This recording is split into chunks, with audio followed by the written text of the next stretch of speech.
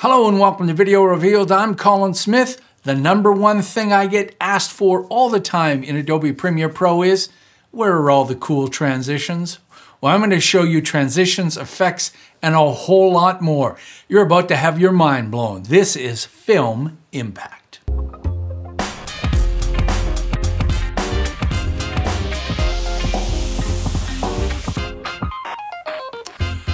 All right, let's define what a transition is. It's a change from one thing to another. But I want to show you how Film Impact is different. These are real transitions, not stacks of effects. Have you ever seen these? Have a look at this. This is not what Film Impact is.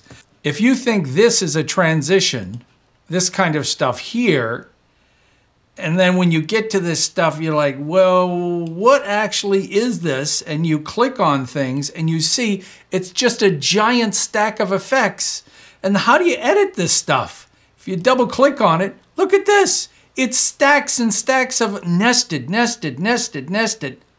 This is one transition. Oh man, there's way too many of these out here. They're not really useful. They are very difficult to edit. So what's the difference with Film Impact?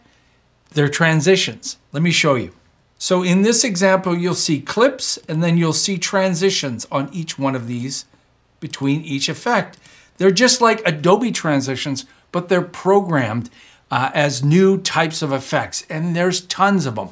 I'm going to be demonstrating a collection called The Big Bang, and I'll have links in the description. So let me show you my timeline. This is a whole bunch of different ones all put together, just so you get an idea of what they are.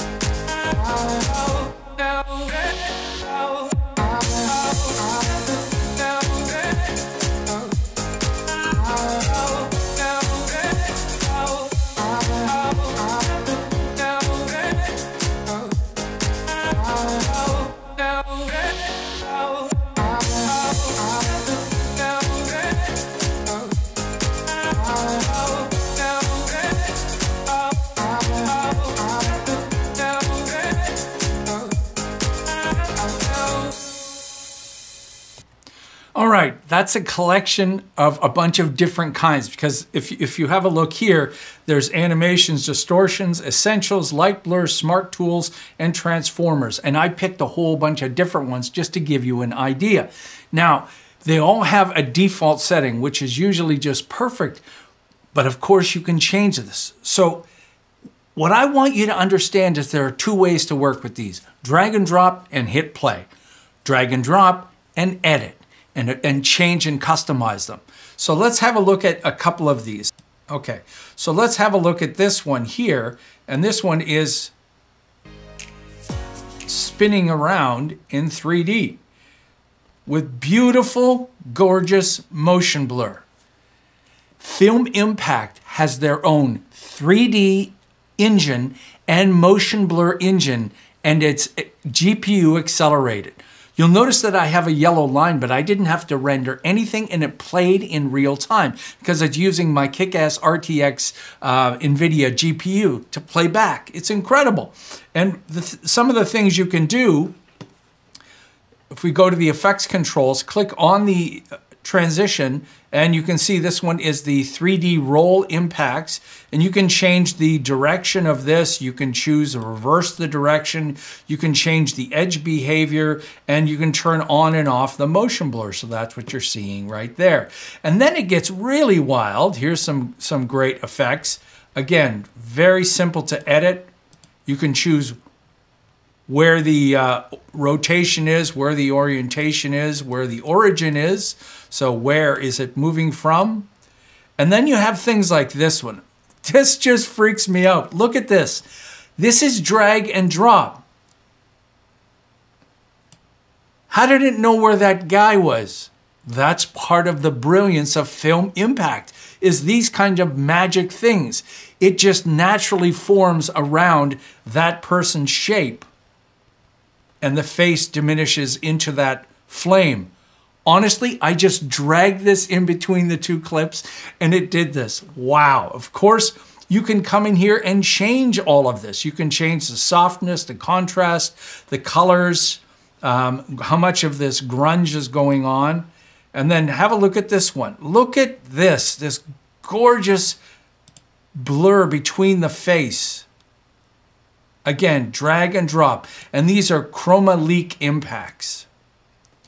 And then of these amazing splits. And what I hope you notice, in any time there's motion, like the split or the flips that are coming out, they're beautiful.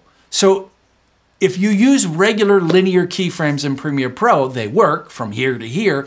But if you look at a real motion graphic artist, all of their motion is beautifully done and natural. And that's what all the defaults are here. They have motion and you can tweak them. I'll show you that in just a second. Just beautiful. And look at this one. Seamless. Absolutely seamless and gorgeous. Drag and drop. And of course, you can change where it's blurring from. Another one, completely seamless. All right, so check this out. This one is block motion impacts. Boop, boop, boop. So you can see that it doesn't just flip down. It's got that nice little flip. But what if we wanted to edit that? You know how hard it is to do this with keyframes in After Effects? I mean, forget Premiere Pro. You're not going to get beautiful motion like this. In After Effects, it's hell. Look at this.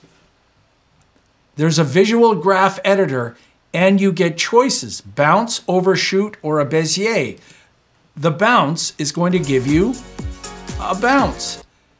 And you can change things like the initial velocity, the elasticity, and how much is it bouncing. And that really bounces back. And then you can change any of these back to the default just by clicking here. You can set how many bounces, so we can turn this up to 12 bounces. It gets pretty crazy. And we can do an overshoot and change things like the amplitude. So how much is this overshooting? Watch this. Woo, woo, woo. Again, you know how hard this is in After Effects to edit those curves beautifully? And you don't have to do it. Drag and drop. Here's another one. Flips around, gorgeous motion. Flips down, gorgeous motion. And this is a pop one. Again, look at that. Woo, whoop, woo, whoop. It doesn't just do that. And again, of course, you can change all of the popping. You can change the overshoot. You can change it. And you can hit this surprise me button. And it's going to give you a good change. Look at that. It went down to the corner now. Oh my God. And you can change the amount of motion blur segments all the way up and change how much that's blurring so that it blurs beautifully.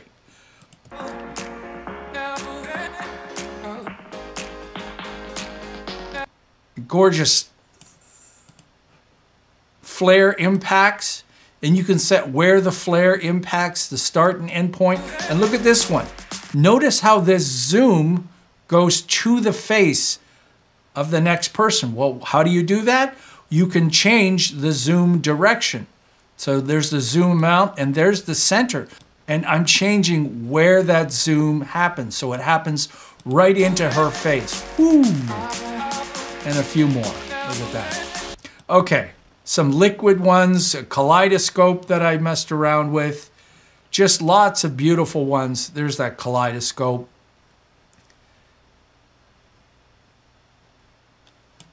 Ray impacts are beautiful. Look at that. And these spins, you can change things like how many slices there are. So if you turn the slices off, then it just does this impact, and you can change the where it's rotating and all of these other things. It's amazing. And this great VHS, you know how hard these things are to play back in real time. Look at that. And I can click on that and tell it to surprise me. So give me a different setting, different one, different one, different one, different one. And then this one I love. Look at that, like a television shutting off. So let me show you just dragging and dropping a few of these in here just to get some ideas on how it works. So I've got just a whole bunch of cuts here, and I'm going to go to the light blurs. So I drag a chroma link on here. Look at that. Go to the next one, maybe directional blur impacts, flare impacts, glow impacts,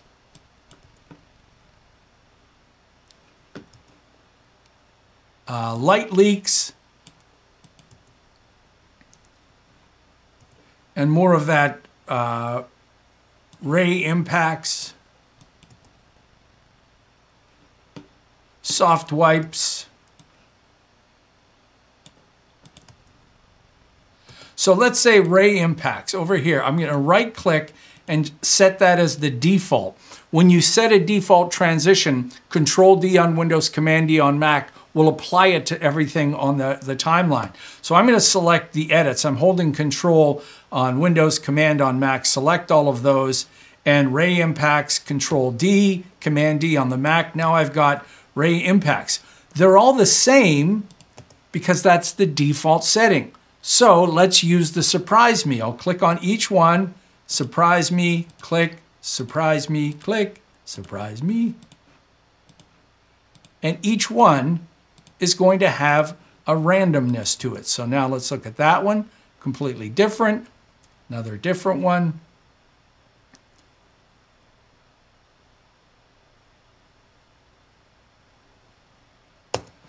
So how long did that take me? Not very long at all. And I didn't stack layers and hit blend modes and move things around, drag and drop. The other great thing is you come up with something cool, save it as a preset. So let's save this one. I'll select it. If you right click in here and save as a preset, you can save it as a preset, anchor it, and include the transition duration, because remember, you can change this duration so I can make these faster, really fast.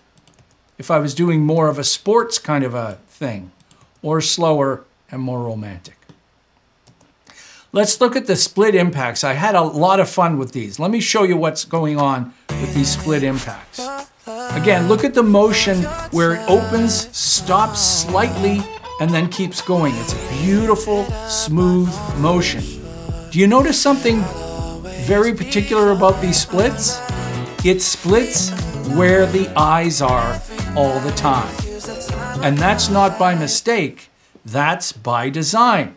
So I'll select the effect here, the transition, and you can change how much it eases and stops and animation modes, but you can change the split point.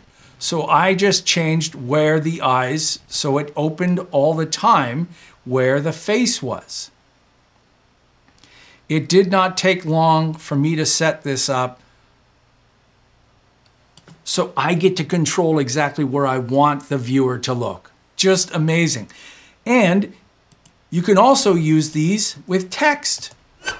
So this is that same 3D roll, and it's just a regular Essential Graphics text, logos, anything in there. And by the way, I'm going to do a whole other tutorial next week just on motion, because what you can do with motion, let me tease you. Have a look at this.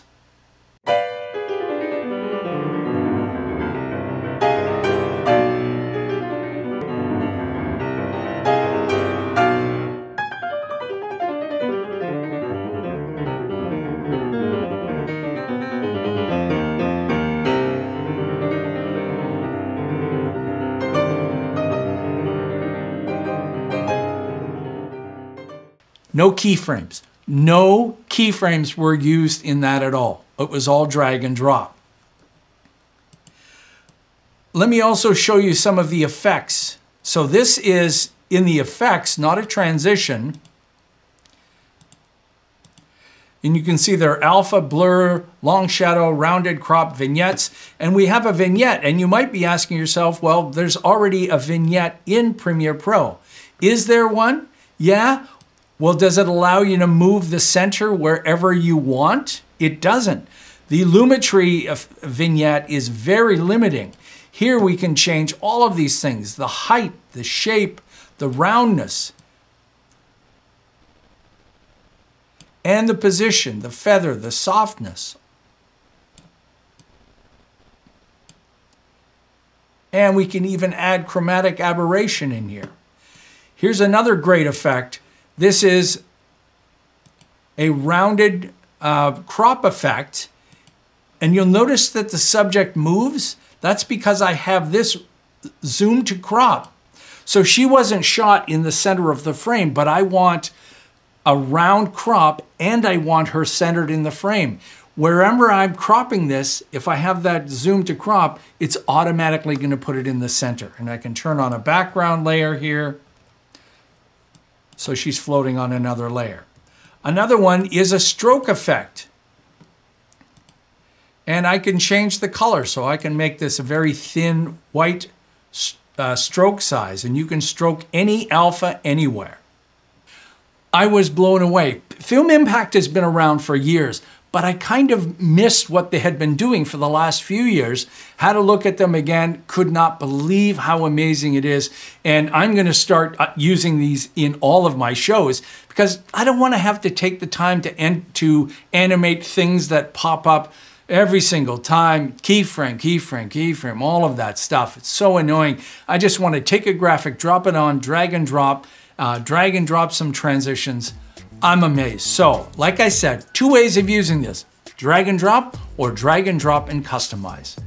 Hey, if you're new to Video Revealed and you found this informative, take a moment and subscribe. You want to support us some more, you can do that on VideoRevealed.com/shop. Donate once monthly, any amount. We appreciate everyone who supports us. Till next time, I'm Colin Smith, and it's my job to get all jazzed up when I find something that's going to make all of your videos look so cool, and then I've got to come out here and show you something cool like Film Impact.